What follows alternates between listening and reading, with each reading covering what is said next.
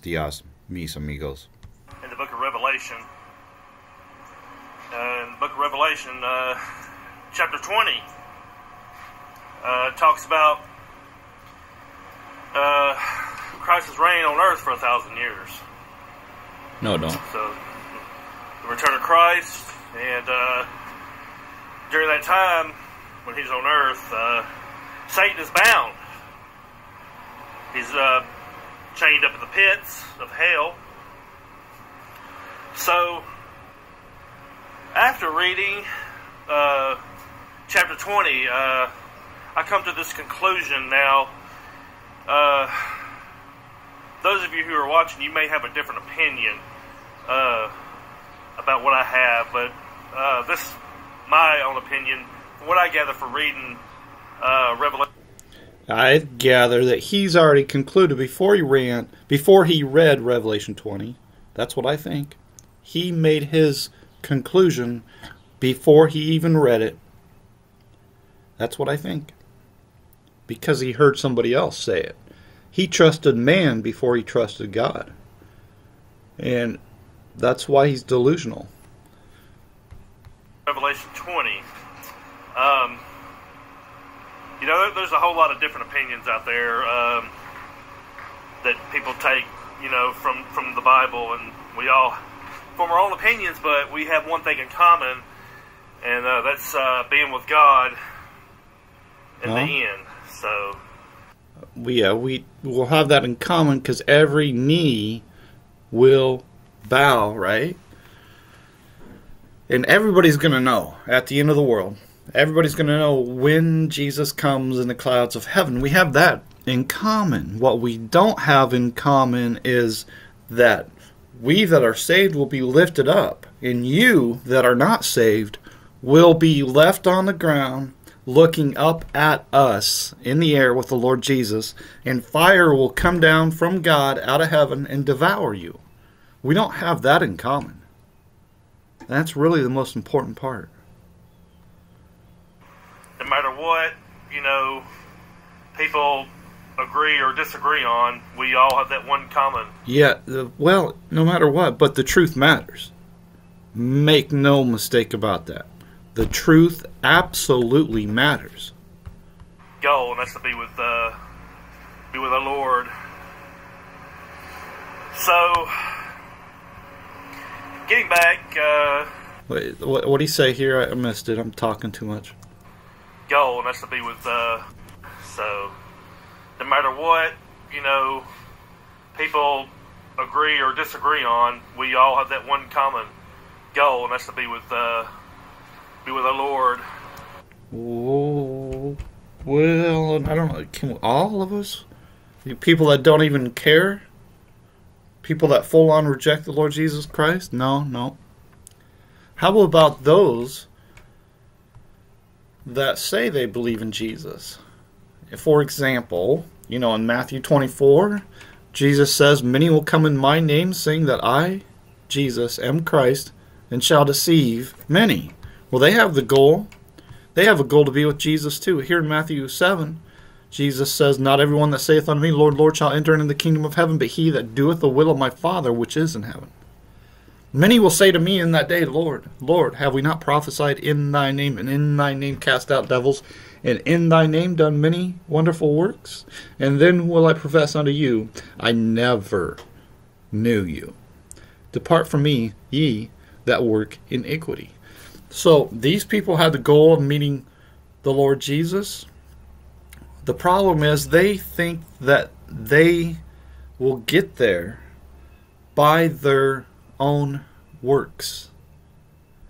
They think they can save themselves. And Jesus says, "I never, ever knew you at any point in time. Never knew you. I never knew you." They're never saved. So you can say, I guess, well, we all have the same goal. The saved and the unsaved, the believer and the deceiver. But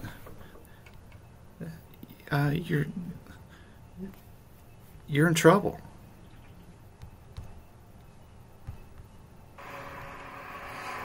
So, getting back Revelations 20, from the way I took, Christ will reign on earth for 1,000 years, and during that time... Again, in Revelation 20 does not say Jesus reigns 1,000 years. It doesn't say anybody reigns 1,000 years. I mean, it's unbelievable. You got that from listening to Reverend Schmitty, and you believed him. You didn't even read the actual words. You just heard him say, oh, well, Jesus reigns 1,000 years. It never says Jesus reigns 1,000 years. And if I sound condescending, that's because I am. All right. And you're going to have to develop some thicker skin. All right, because this is pure evil. All right, and I got to be soft and cuddly toward the wickedness of the deceivers? I don't think so. I'm not playing your game. You go play your game, and I'll stick with the Word of God, okay? Yeah, I'm being condescending, and I'm telling you, these people are all headed for hell. Every single one of them. And that's the case I'm making, all right? That all these people that preach this idea of a bonus 1,000 years, they're all going to hell. The same thing with all those people that point to the Greek and the Hebrew. They're all going, they're headed to hell. Every single one of them. Because they do not believe the Word of God. They do not believe God. They do not believe the Bible that they hold in their hands. All these people that reject once saved, always saved, they reject everlasting life. They reject the Lord Jesus Christ. And they're all headed to hell. Now, what am I supposed to do? You think I'm supposed to be soft and cuddly? These people are lying to, they can lie to me, that's fine, but they're lying to my family, my children, my children's children, your children, their children's, or your children's children. I mean, they're lying to the kids, to all the children in our communities. And these are the people in power and with great influence, and they have the majority on their side. But I, being a rare breed, I've got to be soft and cuddly. You can blow it out your nose, buddy. I ain't being soft and cuddly. All right, go play your games somewhere else. And obviously, I'm referring to a comment I got the other day. As I said, that Satan will be bound in the pits of hell. Of course, he'll be released for a period of time. Yeah, can anybody, this is a side note here, can anybody explain to me why he's wearing sunglasses inside? Are the lights too bright for him? It's not a big deal, but it looks odd to me. You're wearing sunglasses indoors. I used to do that too. I get it. But the thing is, when I did it, it's because I was stoned out of my mind. I didn't want nobody to see my eyes. Bloodshot. But whatever. When the whole tribulation is going on. So... Wait, what? That Satan will be bound in the pits of hell. Of course, he'll be released for a period of time when the whole tribulation is going on. Nah, you're just making up stuff. Okay, so he's saying... I'm just going to follow along with... And I'll tell you right now, I have not watched... I watched about the first 30 seconds. I have not watched this part. But I want to follow along with what this guy says. So he's saying that Jesus will come. And then he'll come in the clouds of heaven. And then he'll be on the earth for 1,000 years. And then Satan will be loosed. And then there will be a period of tribulation. Okay? It almost sounds plausible if you had no idea what the Bible says. Right? I mean, if you're completely in the dark, you might think, yeah, okay. Well, this is comic book stuff right here. This is ridiculous. I don't know if he got this from watching a movie or something. This isn't in the Bible at all.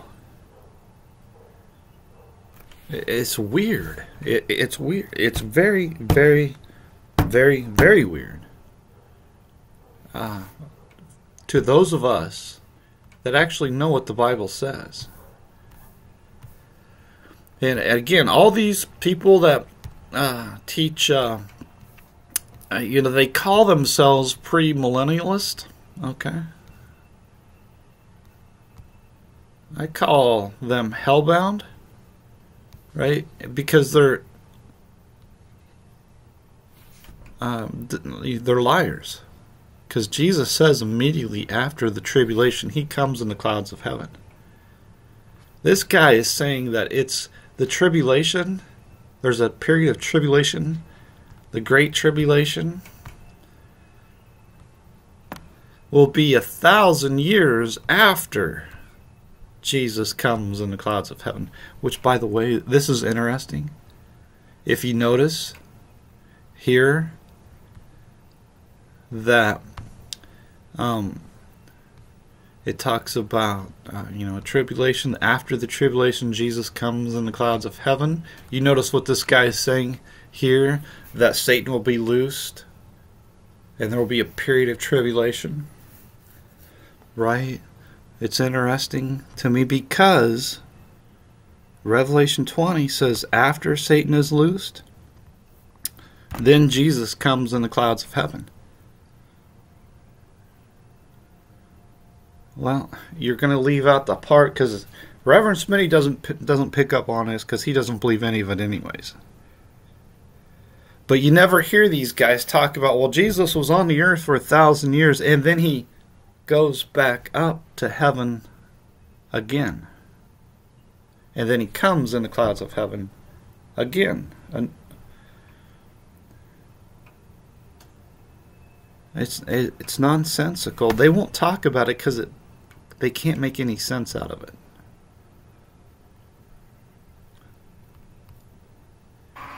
So, what I understand now, there's going to be a false prophet during this time. My goodness sakes, are you kidding me? All right, so here we go. We got Jesus.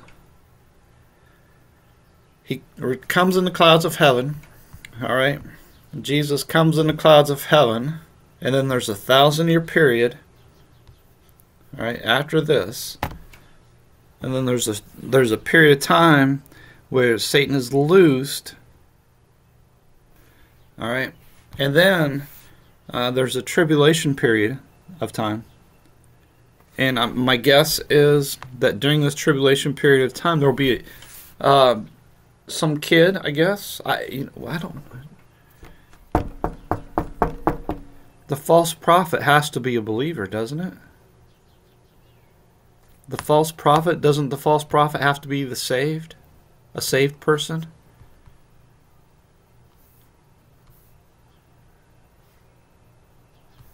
I say that because,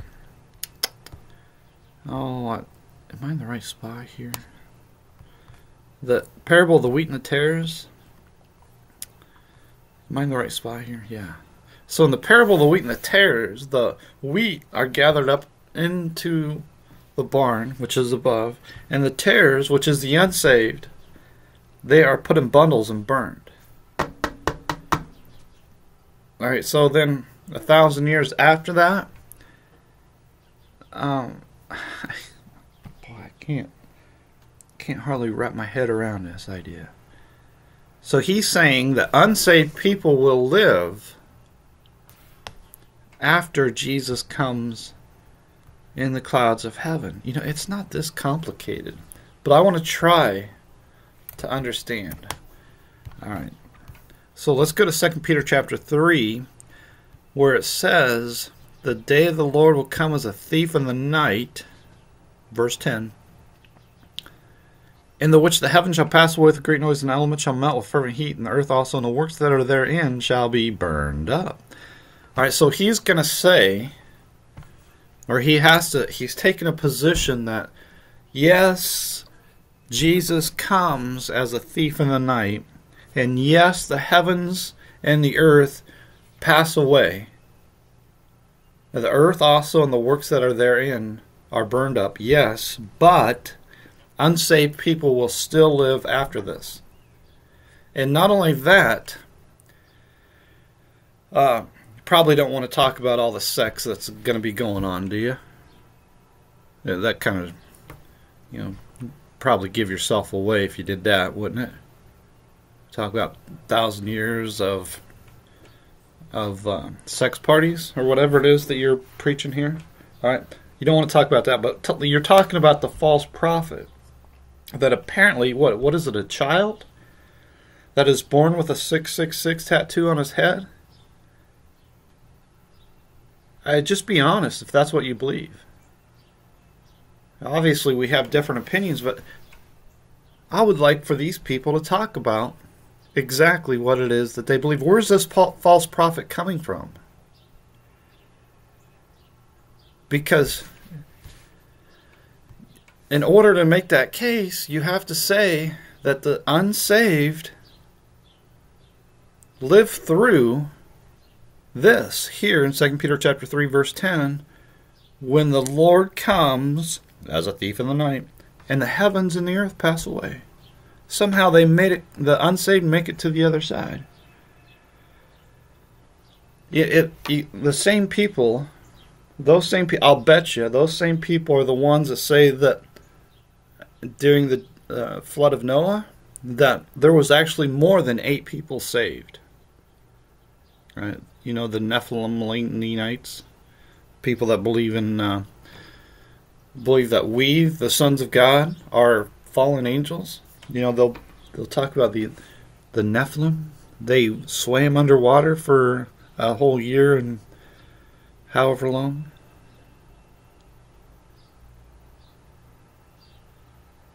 You know what I'm saying? And so there was more than 8 souls that survived the flood. You've heard these people, no? All right, so they essentially say that the Bible is lying and that they've got this whole comic book doctrine nobody can put their eyes on. And they all cower in shame when somebody comes at them with the truth.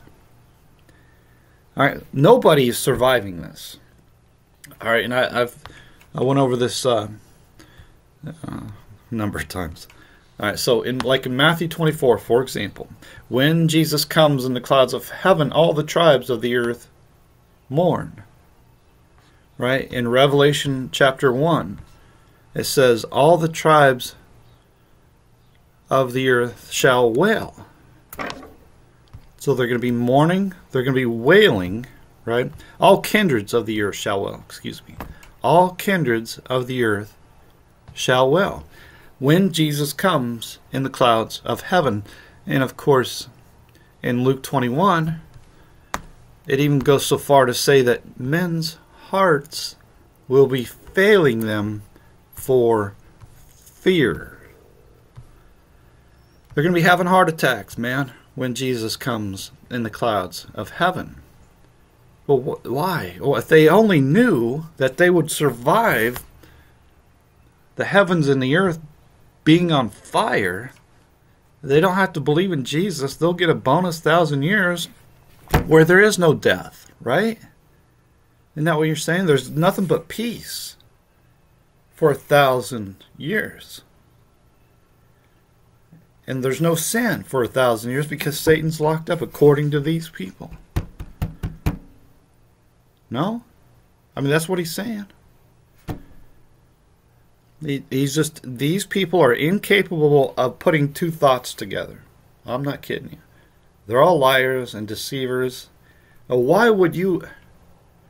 I don't know. You know what? If people believe this stuff, they deserve to be delusional. They deserve to be hellbound. So, it's one of Satan's prophets, and he's going to deceive many. And so then after that period of time, the Lord will release Satan from the pits of hell. Wait a second now. I'm all kind of... So, Satan is loosed and then loosed again?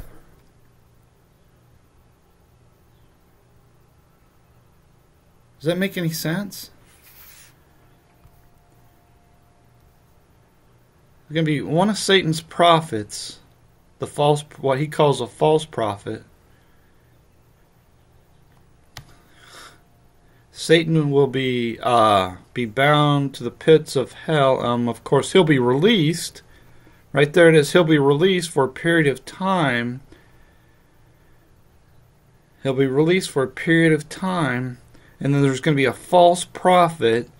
So then after that period of time, Satan's going to be released.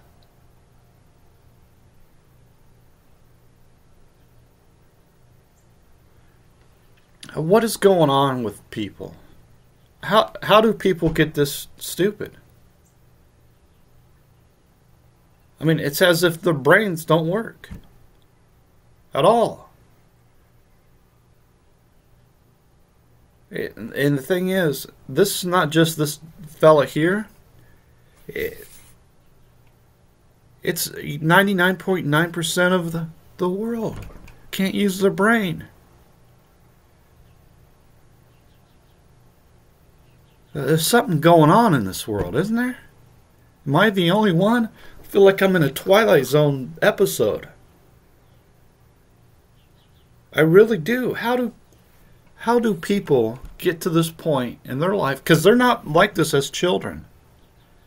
Somehow, these children are growing up and they're losing the ability to use their brain. Something's going on. Again, it's not just him. It's a whole world of people out there like walking zombies. And so during that time we all must be loyal to our Father, and it says that people will be beheaded. This is just all the part of the great tribulation that's going to happen.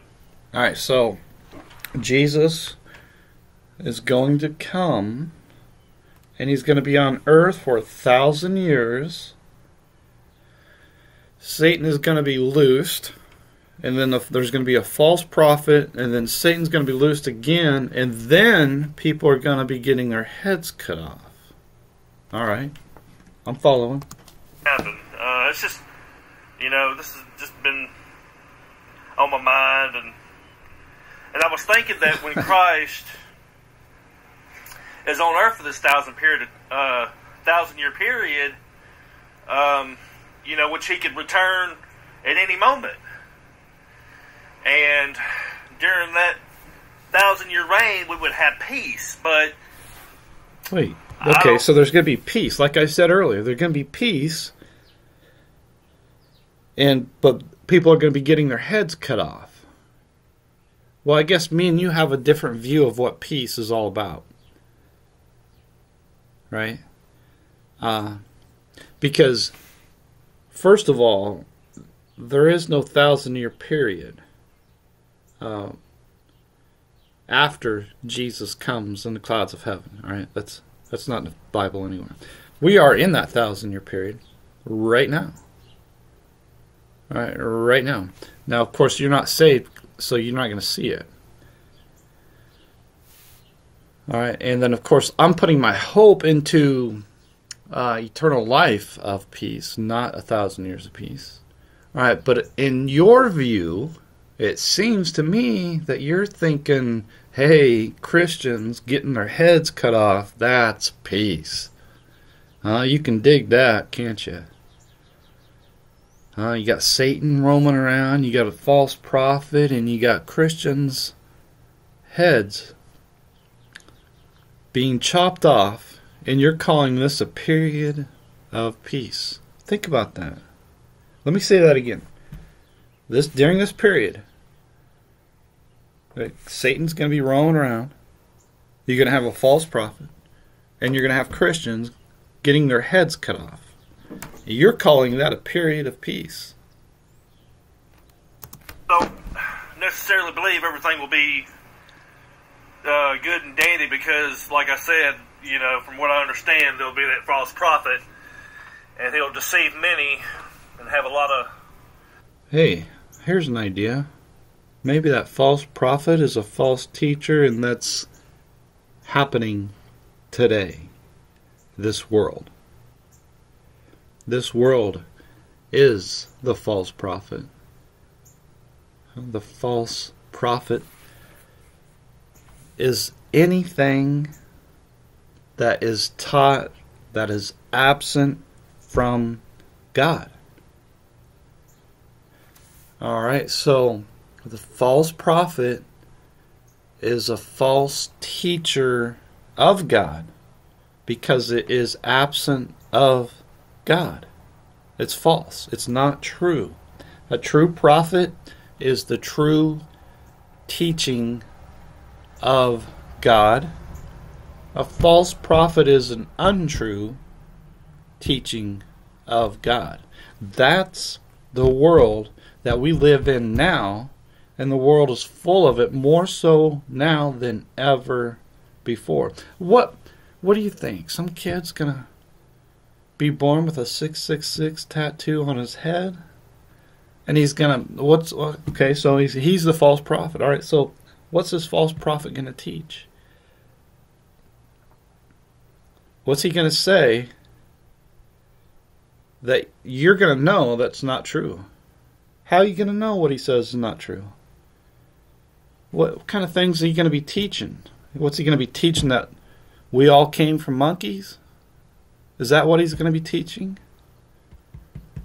Is he going to be teaching this idea that, hey, we sent men to outer space, to the moon?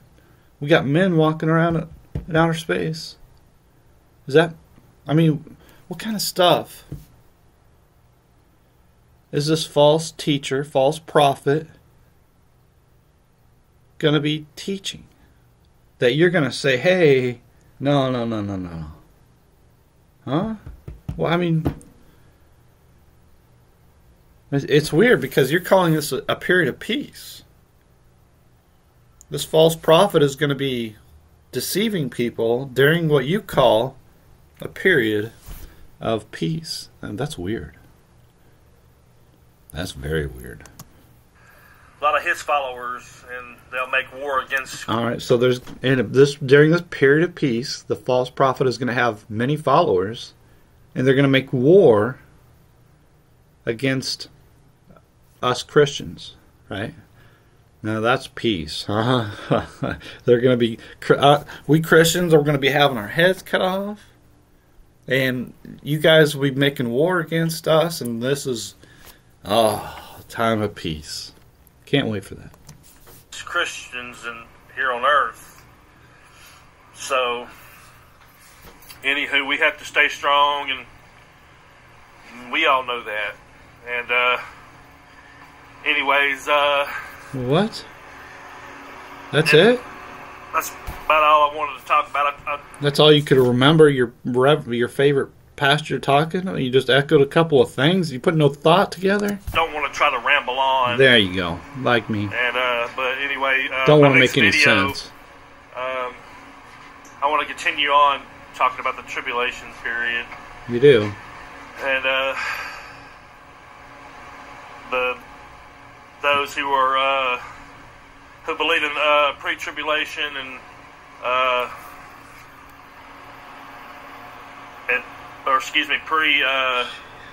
pre-rapture, well, pre-tribulation. Pre-rapture? Wait, what is that? Pre-rapture? Is that the rapture before the rapture? Is that something like faking left, and then faking right, and then faking like you're going to fake left again? And post-tribulation, you have your different believers. So, anyways, I appreciate you watching. Thank you.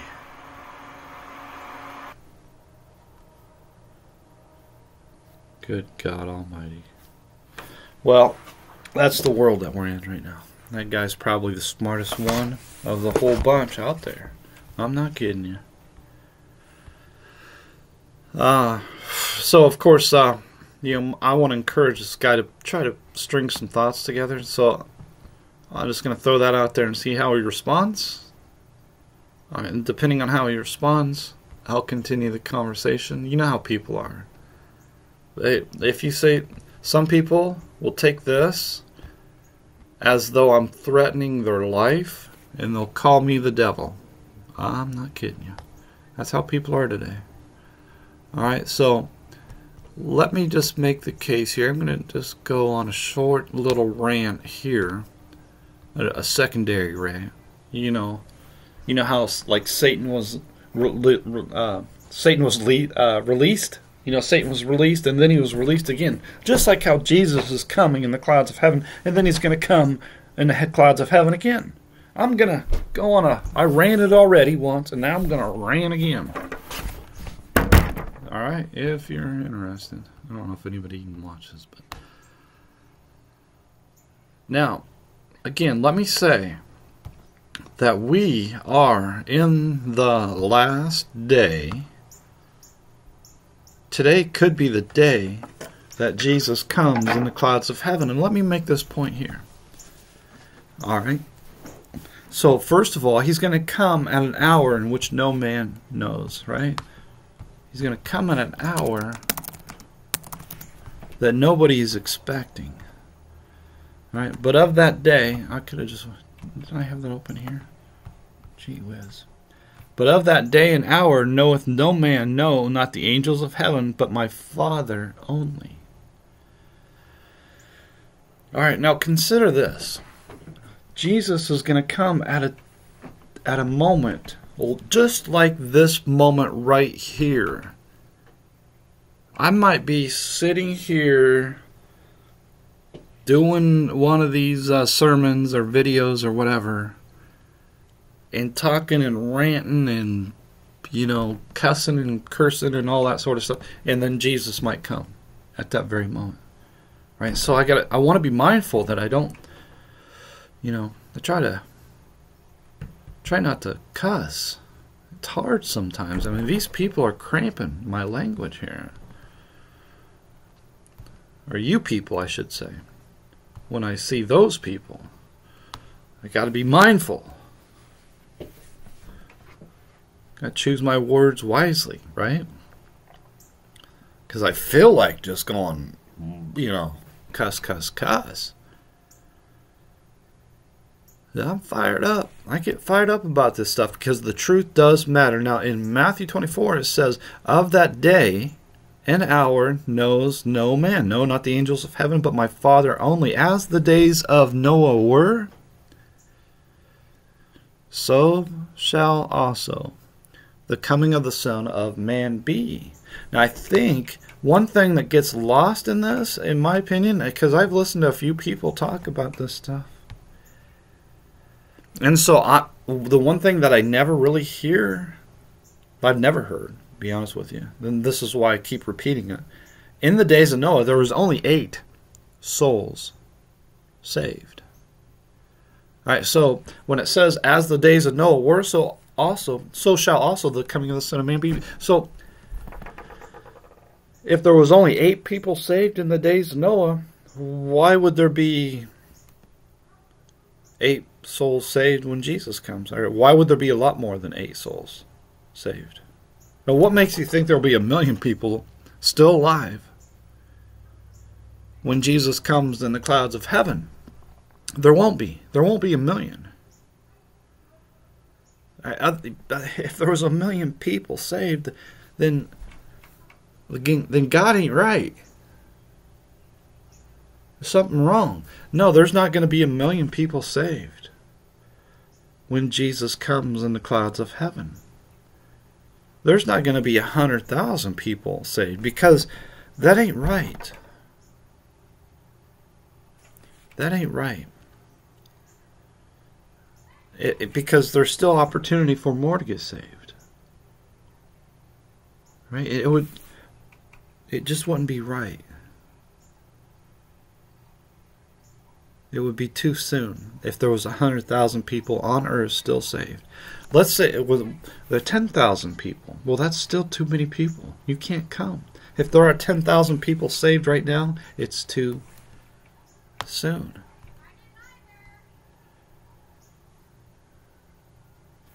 Right? And let's say there's 1,000 people that are saved. No, that's too many people. Right? It's too many people. Let's say there's 100 people that are saved. Isn't that still too many people? I mean, I guess you can make the argument that, hey, you could pick 100 different random locations all around the world, and say each person that is saved is isolated, doesn't have anybody else saved around them, and then you could say once those people die, then that's it. There won't be any more saved. You can make that case, but I don't see any reason to believe that, right? You consider in, for example, let's go to Genesis 18. Genesis 18, when Abraham negotiated with the Lord,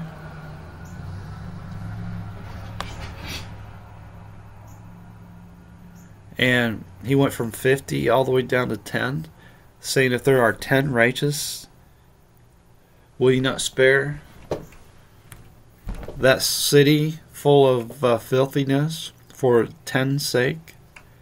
And so that's as far down as he could get it. And of course, what happens?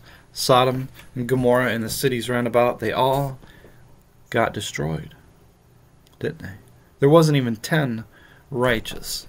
All right, in the days of Noah, there was 8 saved. There wasn't even 10 saved. There was 8.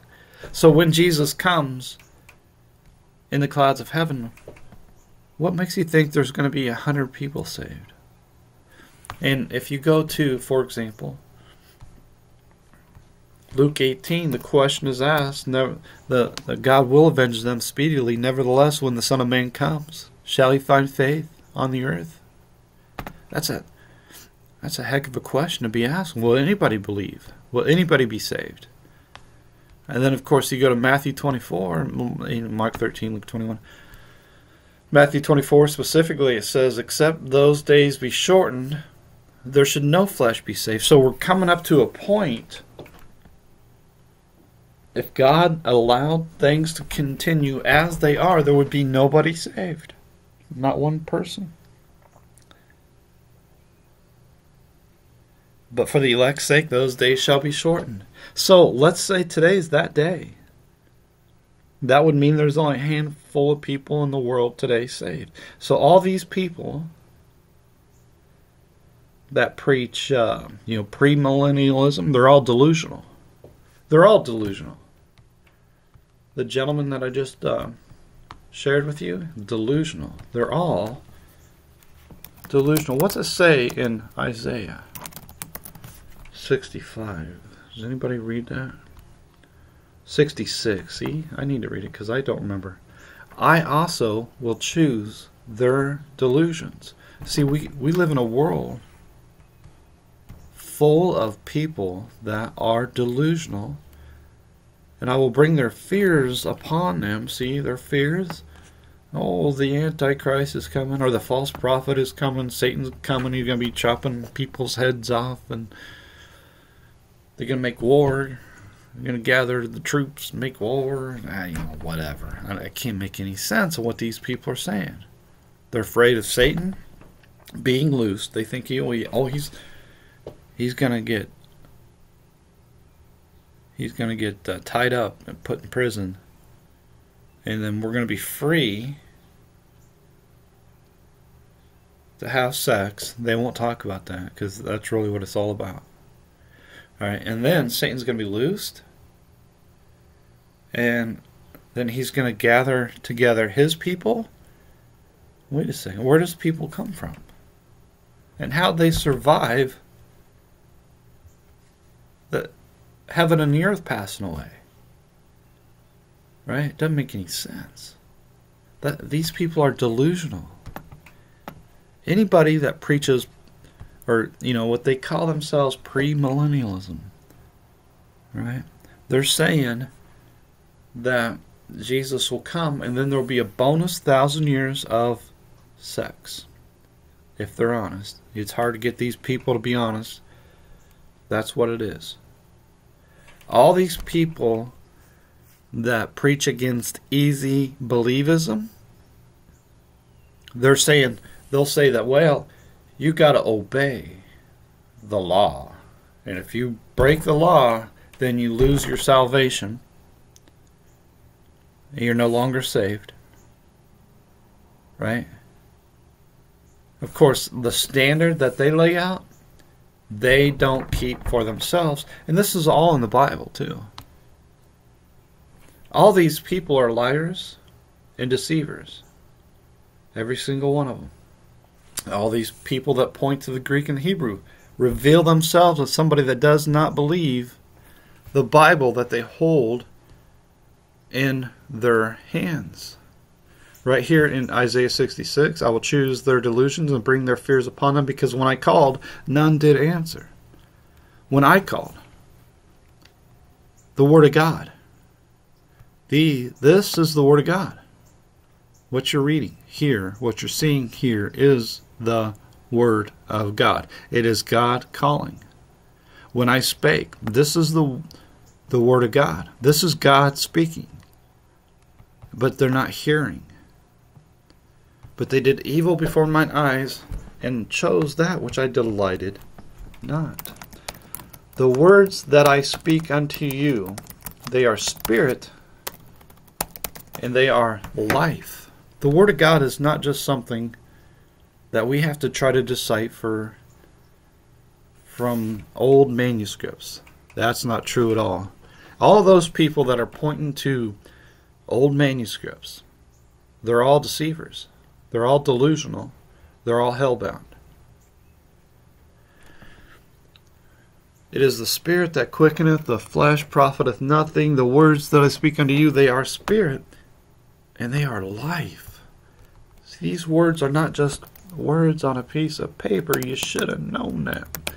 You should have known that. All these people, they got no excuse. No excuse. And this stuff it's overwhelming in the Bible. Overwhelming. But it's only meant for those of us that are saved to be able to see it, to understand it. Right? For the Word of God is quick and powerful and sharper than any two-edged sword, piercing even to the dividing asunder of soul and spirit, and of the joints and marrow, and is a discerner of the thoughts and intents of the heart. See? It's more than just words on a piece of paper. Let's see if I can find something in Isaiah somewhere. No, I can't find nothing. Oh, I know what it is now. Come on. Well, okay, so, yeah, there we go. Let's go right to it. 59. And Isaiah 59, as for me, this is my covenant, my promise with them, saith the Lord, my spirit that is upon thee, and my words which I have put in thy mouth shall not depart out of thy mouth. He's talking about the people of God. The people of God. It's not talking about to an ancient tribe that, these are not words that are written in vain. This is talking about the children of God. Those of us that are saved, if you put yourself outside of that by your own words, you've condemned yourself. Why would you put yourself outside of the people of God? The people of God in the Old Testament, it's the same as me. They're my people. I'm their people. There's no difference between me and them. No difference at all. 1 Peter chapter 2. Ye are a chosen generation, a royal priesthood, and holy nation, a peculiar people, that you should show forth the praises of him who has called you out of darkness into his marvelous light, which in time past were not a people, but are now the people of God, which had not obtained mercy, but now have obtained mercy. See, we are that people. The Hebrews of Exodus, Moses led his people out of Egypt. We are the people of God. There's no difference between us and them.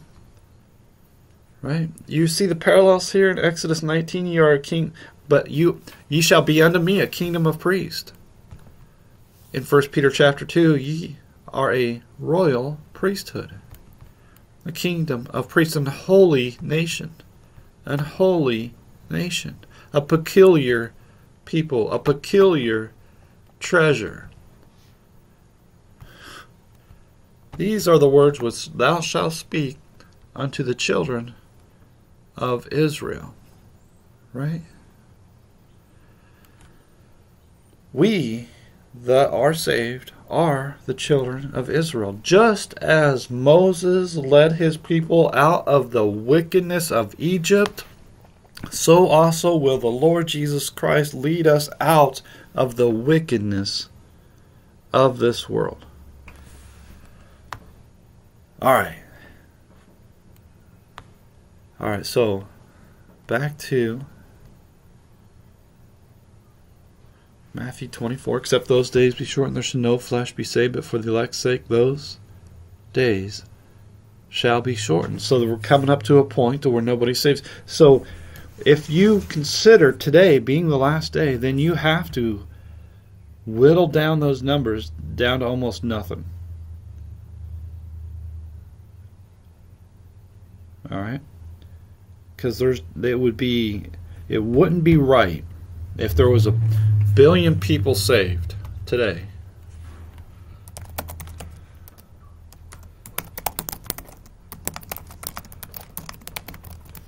If there's a billion people saved, as of 2020, 2.4 billion Christians in the world. If that's the case, all right, compare this with what we just read in Matthew 24. Except those days be shortened, there shall no flesh be saved, but for the elect's sake those days shall be shortened. Clearly referring to the fact that there won't hardly be anybody saved when Jesus comes in the clouds of heaven. I tell you that he will avenge them speedily. Nevertheless, when the Son of Man comes, shall he find faith on the earth? And now you're going to tell me there's 2.4 billion Christians in the world today. 2.4 billion saved people in the world today.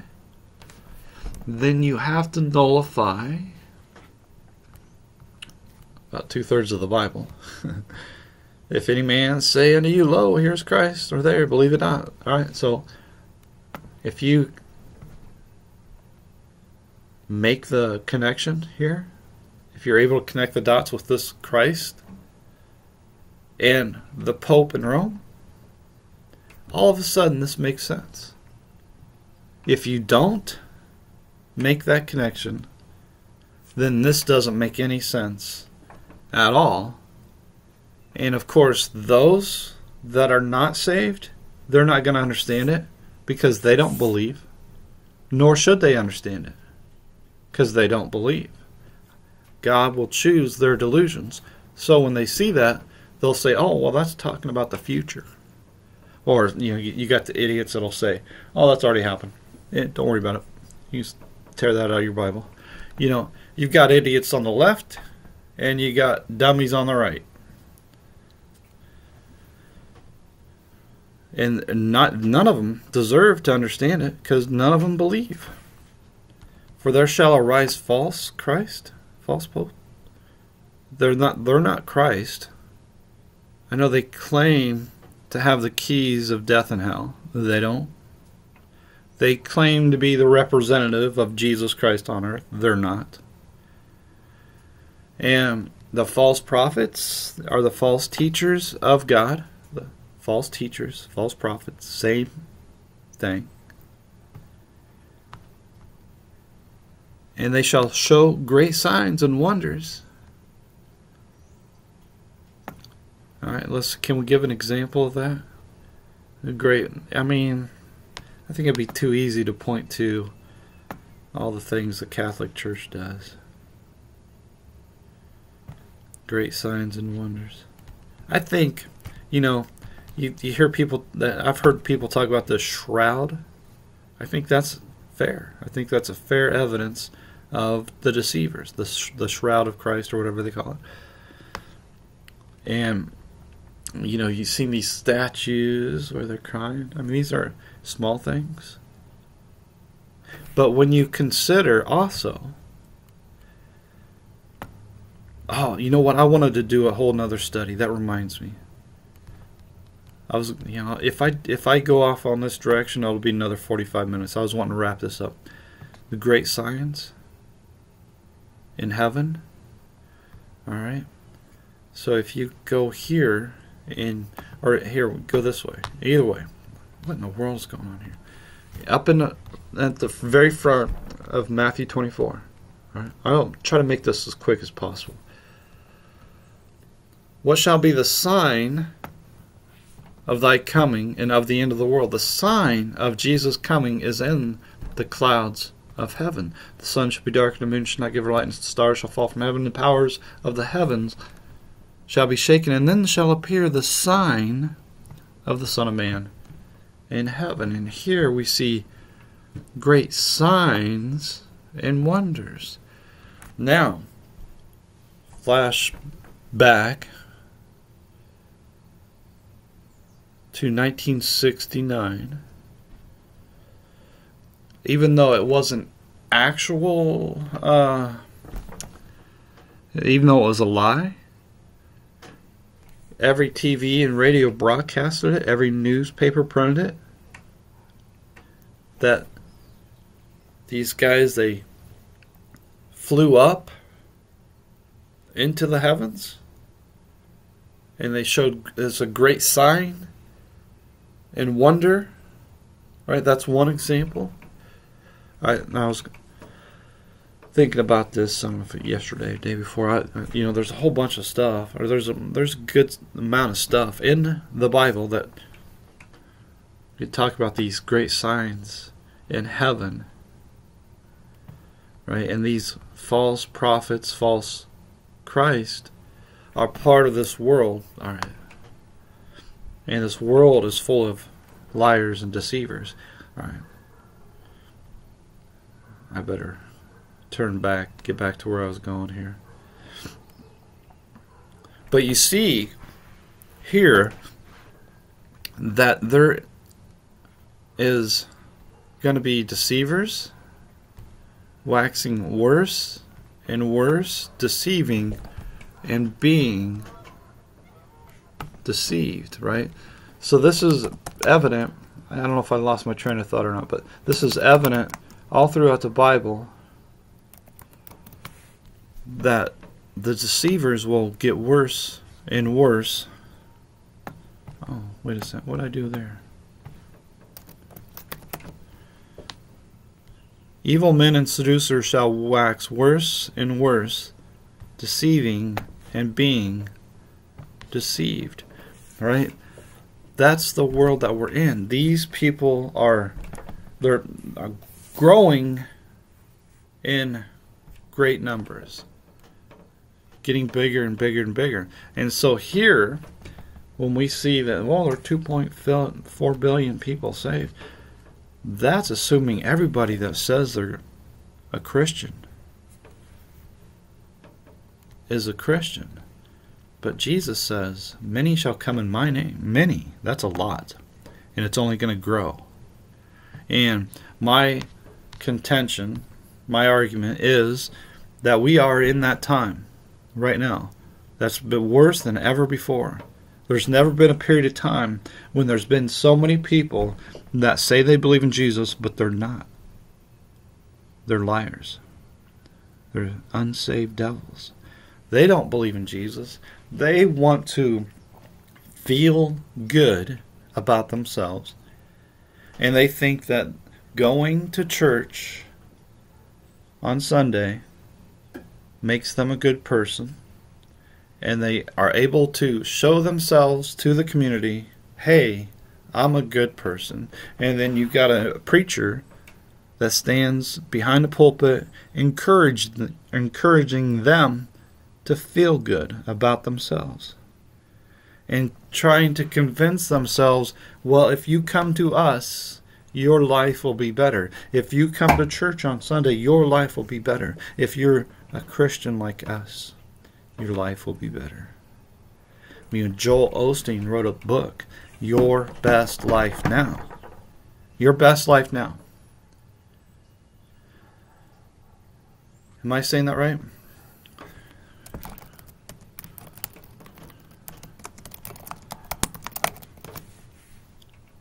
Yeah, your best life now.